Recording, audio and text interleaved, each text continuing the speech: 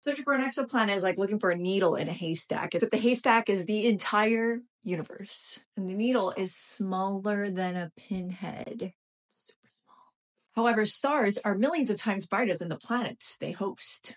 To try to find a distant planet is kind of like trying to find a specific grain of sand on an entire beach.